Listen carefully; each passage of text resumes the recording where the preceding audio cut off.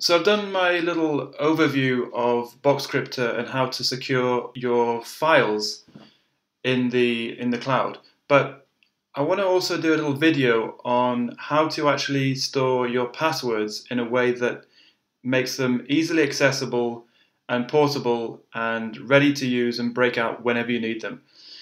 I think it's very common these days where you're out and about and you're trying to do an online transaction, or you're at the bank and they need to know your passport number or whatever, and we've all got these sort of key personal details that we want to have close at hand when we need them, but also that they should not be accessible to anybody else. I mean, these resources are perhaps the most secret resources uh, out of everything, even your bank statements and all that kind of stuff. So I've again, spent a while trying to explore various options, looked at some different applications, some solutions which are paid for, some which are free, and I've come up with a solution that I think, again, for my needs is kind of optimal. And I think for that reason, I think probably it's optimal for a lot of other people too. So I'm going to do a quick overview of this solution. Before I go into a screencast, what I'm going to do is just describe the sort of the key requirements that I wanted to achieve in this particular solution. And the first one was that I wanted it to be free. Don't need to really expand on that. I'm, a bit of a cheapskate sometimes, and if I can do something for free, then all the better. Second thing is that I want it to be cross-platform. So I use Windows and Mac, and I have an iPhone and an iPad. I used to have an Android phone.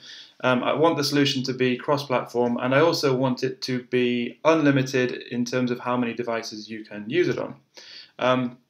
The third requirement is that I want to be able to access it on the move, even when I don't have an internet connection. So call me a bit paranoid, but I don't want to be dependent on the sort of prevailing 3G, 4G internet connection to be able to access my data. I want it to be accessible to me offline. And the fourth is that I want the solution to be password protected on the device itself, right? So I don't want a sort of an encrypted text file that's just there in Dropbox. It has to be accessible via its own application, which is password protected. Okay, so that really is the list of requirements that I had, and I was only really able to come up with one solution that fulfills all of those. And what we're going to do now is just jump on the iPad and show you how to set this up for yourself.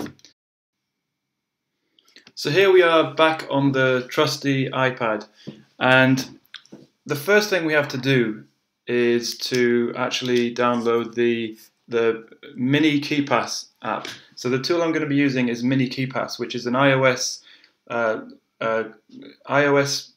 version of a piece of software called Keepass, which is a well-known open source encrypted database solution, which is cross-platform, totally free, and very popular. Just download Mini Keepass from the App Store. I can just quickly show you where it is.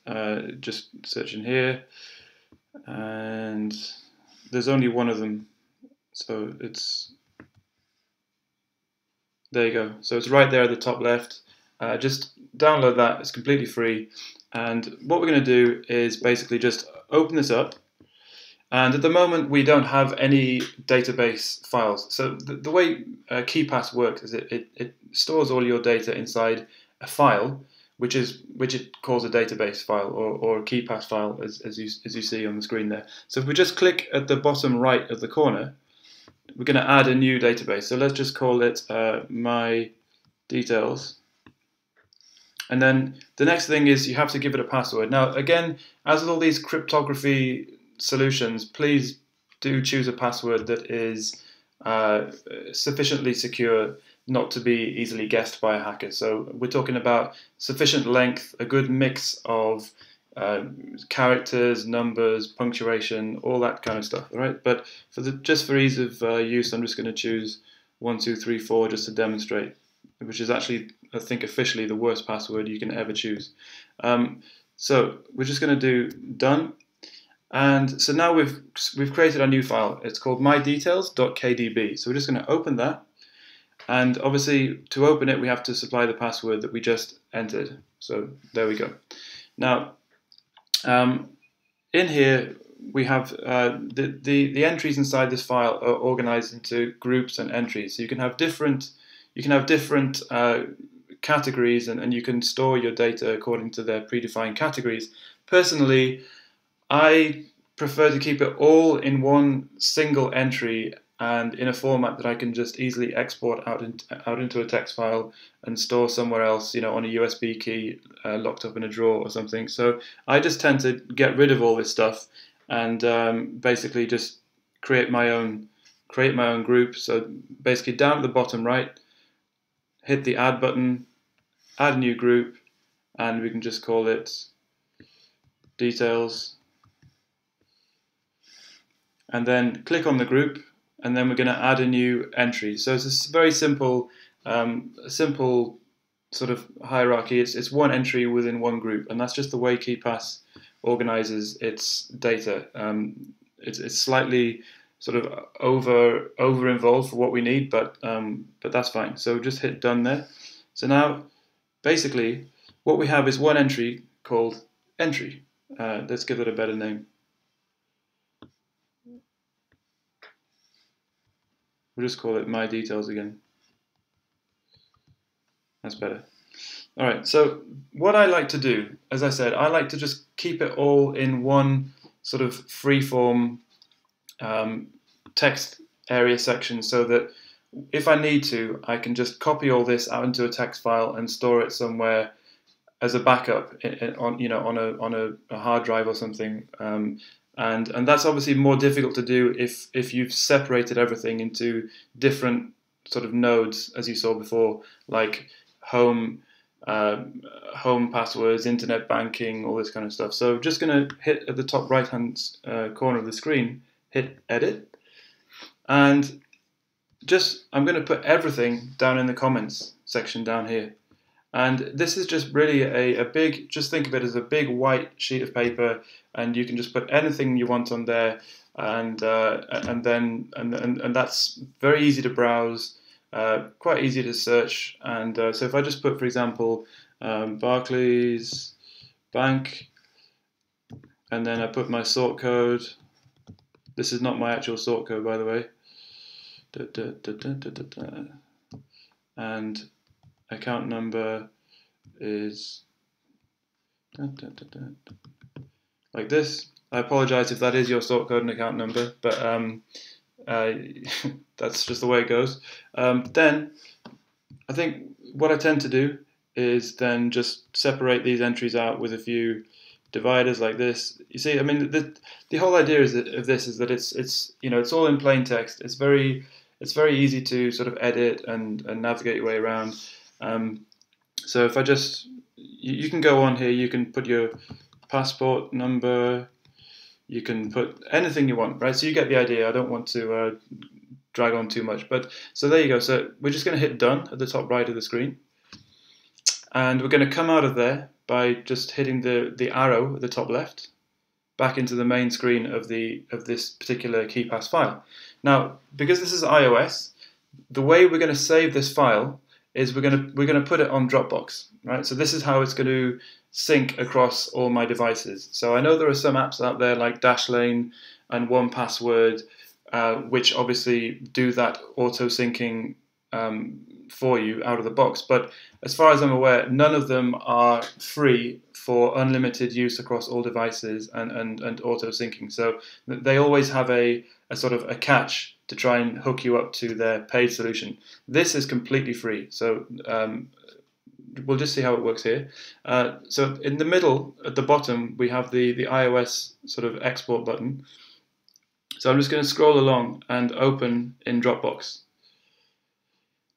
And obviously, it gives us a choice of folders, and I'm going to save it in my Keepass folder, and then hit save, just up there. Okay, I've already got one there, so I'm just going to replace that one. So that's it. So now we have our KDB file in Dropbox, and that's it. Now any other device that's linked up to my Dropbox will now have a copy of that .kdb file, which is great. And another thing I want to show you, remember I said that I want to be able to basically access this data when I'm offline. So the way you do that, and I just found this out about Dropbox yesterday, is that what we can do is we can swipe across in the Dropbox application and mark this as a favorite by hitting the star icon there. And what that does is it tells Dropbox that you want this file to be available offline. So basically, whenever your device is in a sort of a Wi-Fi, well, effectively whenever it's connected up to the internet, Dropbox is going to check whether there's a more up-to-date copy of that file, and it's going to download it onto your device. So even if you make an update to this file on another device, because obviously people are adding new account details, etc., all the time, and the whole point of this is you don't want to have to edit lots of different copies of the same file. So if you make an edit on your MacBook, for example, then Dropbox is going to pull down that copy of the updated file as soon as you're connected to the internet, and then if you lose your internet connection, you're still going to have the most up-to-date copy of this file, and you can still access it offline, which for me is very important. The only slight clumsiness in this workflow, which is I think common to any workflow in iOS which involves a sort of two-way sync process where you want to be able to open a file on Dropbox, edit that file, and have it automatically synced back up. And as far as I'm aware, this is not something that iOS is good at all, but it's much better on Android. But there you go. So I'm going to jump over to my MacBook now, and I'm just going to see how we view this data on our MacBook. So that's really the iPad and iOS side of things. It's exactly the same for iPhone. So I can install this app on iPhone, and then I can browse through my Dropbox app on the iPhone to the mydetails.kdb file and just open it in Keepass. Mini Keepass on the iPhone, and there I have it stored and open on my iPhone. So it's really very easy. I'll just quickly show you and demonstrate that this is actually synced automatically back to my MacBook, and then I think we're done. And I just want to quickly show you where you get the application that you need to open your KDB encrypted database files on your desktop, on your Mac or your Windows PC. So you've got the various cross-platform downloads down here. If you just basically, I use on Mac OS, so you just download that DMG file and you install it. You'll get a warning saying that it's from a sort of a downloaded from the internet. You just accept that warning. These guys are very legitimate, very well established. Once you install the DMG file, then Keepass X will be installed as an application on your desktop. So probably the easiest way to then open the database, the file, is to just go in Finder, and basically in my Dropbox folder, you can see on the left here, I've the file has obviously appeared automatically. That's the magic of Dropbox. So I've got my file here. If I just double click, then Keepass is basically asking me for the password for this particular database, which we created before. And if you remember, the password was 1234. So I'm just going to open it like this. And here you can see the groups. So we created just that one master group with an entry called My Details in there. So if I just double click that, and there it is. So I keep all these fields empty. I find them completely redundant just for my basic use case. And all I do is I just have everything in this huge, beautifully plain white piece of paper here, effectively. And I can just, I can type whatever. I can say Virgin Media Broadband online pin XYZ, and then I can type all the information that, it's a good place to also store things that you always forget, like, okay, when is my contract with Virgin Media up? What are my monthly payments supposed to be? Which bank account does the direct debit come out of? So, it's a really good interface to just basically, again, just splurge all your thoughts, all your key information that you want to keep secret. Just put it in this white space here. And as I mentioned before, what I do from time to time is I basically just select all in the side here, and I just basically export the whole lot to a plain text file, and I keep it on a USB key that I store in a safe place in my house. Just because you do want, if some reason you lose the ability to open Keepass files, who knows what that eventuality might be, but at least you have a plain text copy, a sort of a hard copy, if you like, in a very secure location. But that's up to you if you want to do that. So if I make any changes here, then all I have to do is hit OK like this, and then I just hit the save button up there, and then you can see in the top that my Dropbox is already busy syncing that back up to the cloud. And then if I go back to my if I were to go back to my iPad now, because I've marked this file as a favorite in my Dropbox iOS app, then the changes are going to automatically be reflected on my device, so that even if I go out into the middle of the desert, I can hopefully view my my Virgin Media details, useless as that may be. So that's really it in a nutshell. Hope you find this useful, and if you have any questions or feedback, then please just leave them in the comments below, and thanks for watching.